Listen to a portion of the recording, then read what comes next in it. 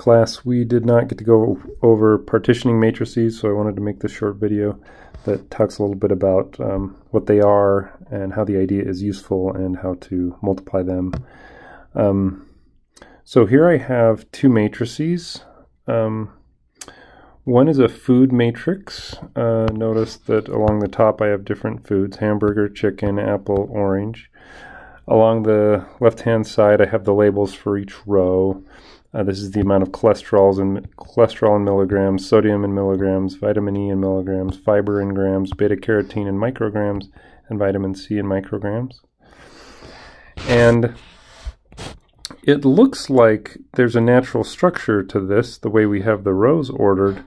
Like, it looks like there are some things up here, for example, that just don't show up in fruits.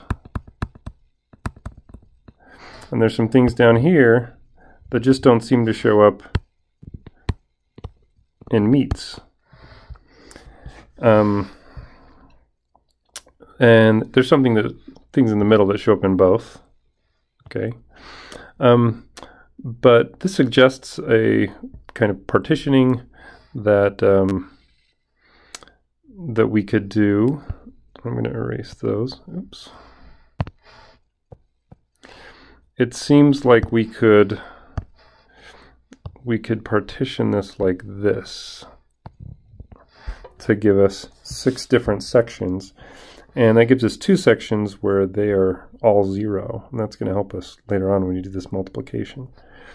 Okay, over here we have servings for 4 different people: Alice, Bob, Charlie, and Diane. It's their servings for hamburger, chicken, apples, and oranges. Okay, so these are the meats, and these are the fruits. Okay, and again we have a natural partition. So Charlie and Diane are vegetarians, so Charlie and Diane have no servings with the meats. So we get a section that's all zeros.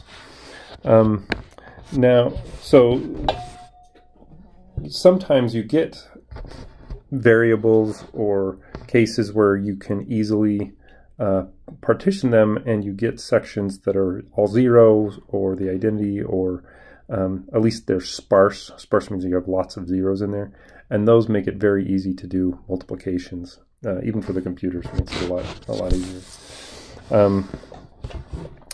And the reason we like to partition is because then we can break it up into smaller matrices to do the multiplication.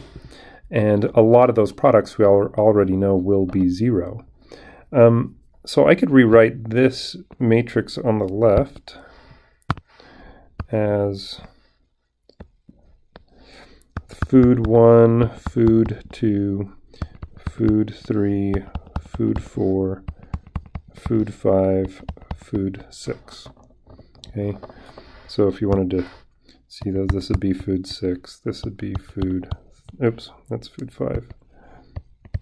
This section is food 1, this is food 2, food 4, food 6. And similarly, we could write out the matrix over here with the person/serving matrix. We could write it as serving matrix 1, serving matrix 2, serving matrix 3, and serving matrix 4. The book uses double indices. I think it's easier just to write down a single index. So if we want to multiply these 2 matrices up at the top, if we want to multiply those, then we can do it by multiplying these matrices where these blocks are represented by F's and S's. So we could actually write out that the resulting matrix, if we just went rows and columns on the top, should be the same as taking F1 times S1 plus F2 times S3. Okay, so those are our first row times column. Then we can take our first row times our second column, and we'd have F1 S2 plus F2 S4, and what I'm putting this in a matrix form. It's going to look like it's going to be 3 by 2 because I have 3 rows here, 2 columns here. I'll have a 3 by 2 structure, but each of those cells in the 3 by 2 are actually a matrix. In this section right here, in this section, I'm going to get a matrix that is, well, the size of F1 times S1, that's going to be a 2 by 2 times a 2 by 2, and F2 is a 2 by 2, and it's multiplied by a 2 by 2. So I do have to check and make sure that these sizes make sense. And they do. So this is going to be a 2 by 2 when it's all done, that product. And similarly, this is going to end up being a 2 by 2. We can tell from the beginning what we're going to end up with. We better end up with a, it's a 6 by 4 multiplied by a 4 by 4. So we can check that, yep, the number of columns is the same as the number of rows, so we can do the multiplication and we will end up with a 6 by 4. So we're going to end up with a 6 by 4, so we're going to have six rows here, 4 columns here. Okay? So here, each of these cases are going to be a 2 by 2. When I do this next product, so if I take the F3, F4 times S1, S3, F3 times S1 plus F4 times S3, I have a 1 by 2 multiplied by a 2 by 2, so that's going to get me a 2 by 1, oops, a 1 by 2, and that's going to be the size there. Then F3, F4 multiplied by this column, so I'm going to have F3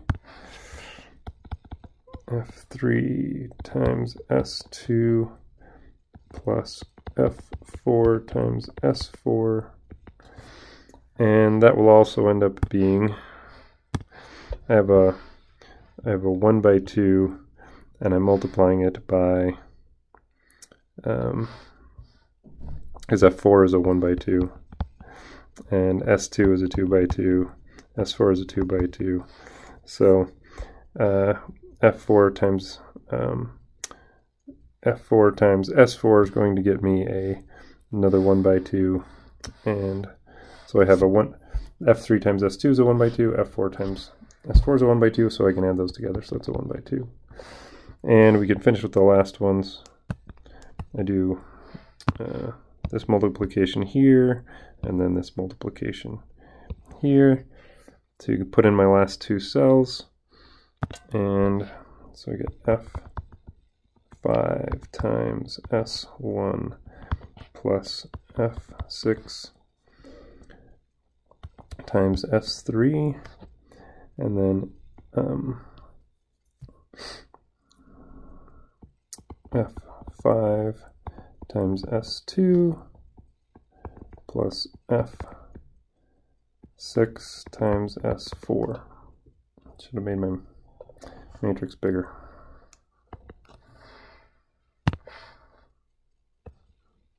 There. And the sizes of those, I'm multiplying, both of these are 3 by 2s, they're multiplied by 2s by 2s, they're going to end up with 3 by 2 sizes. 3 by 2, 3 by 2. And you'll notice, since I have 1 row, or 2 rows, 1 row, 3 rows, I'm going to end up with 6 rows. And since I have 2 columns, I have 2 columns on all of these, I'm going to end up with 4 columns across. So sizes work out. But here's the nice thing, is anything multiplied by S2 is going to be 0 because it's a 0 matrix. So that's 0, that's 0, that's 0. Anything multiplied by F2 is going to be the 0 matrix. So I think that should be F2, yeah. So that's 0, that's 0. Anything multiplied by F5, so that's going to be 0, and that's 0. So all of those products are going to be 0. We have, 12 total? Half of those are going to be 0. Very nice. So we just have to focus on finding the other ones and adding them up. And this makes sense. Like this whole section here is going to be 0 because that is the so the F1 times the S2,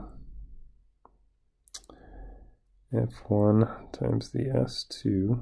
So that's, yeah, it's the vegetarians. They aren't eating any hamburger and chicken, and it also has the F2, the apples and oranges. They don't have any of the animal products. So these turn out to be things that animals produce, and these turn out to be things that plants produce, at least in our sample. So they have animal products and plant products, some that are by both. So so this whole section right here is going to be 0 because they're not eating any of the meat because they're vegetarians, and these people aren't getting any of the animal products because they're just eating apples and oranges. So that's what those two products in there represent. So so we won't go through and multiply out the whole thing. You should be able to do that, but it gives you, hopefully helps you understand how the partitioning of matrices makes sense when you're in a context, and how it can simplify the product. There are some phrases like the matrix column representation and the row matrix representation and the outer product expansion. I don't think you have to know those for this course, but you should know how to partition, and you should know how to multiply partitioned matrices. So, okay, thanks.